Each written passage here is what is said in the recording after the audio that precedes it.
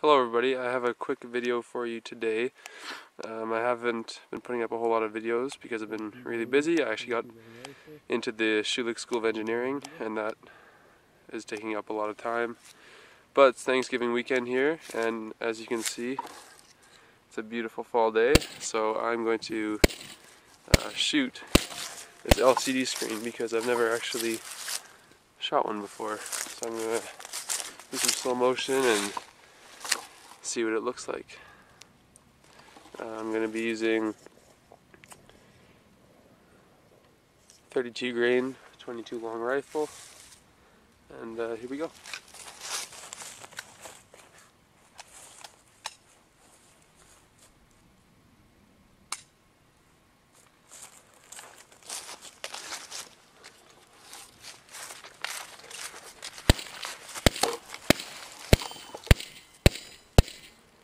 So not a whole lot happened actually, you can see.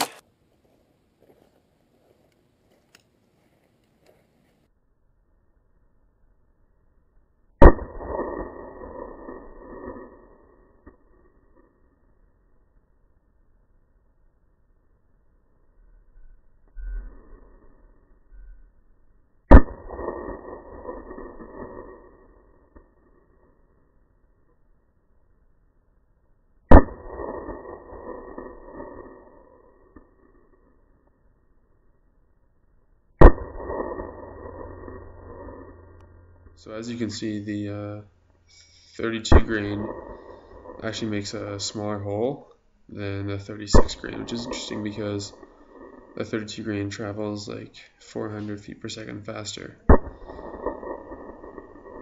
So there must be some difference in energy.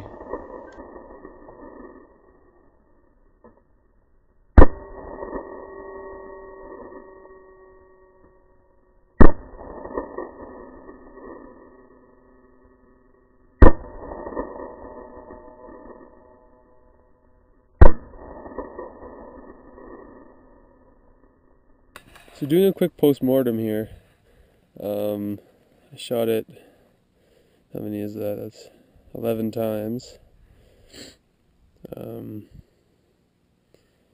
more, maybe 12, I don't know, and it seemed to punch through pretty good every single time. It's weird, I don't know if you can see it, but you can see where the liquid crystal kind of runs away from where the holes are. You push on it.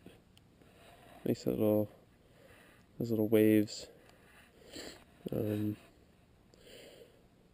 But I guess what you could take away from this video is don't use this thing as a bullet shield because it doesn't do a very good job. Anyways, thanks for watching.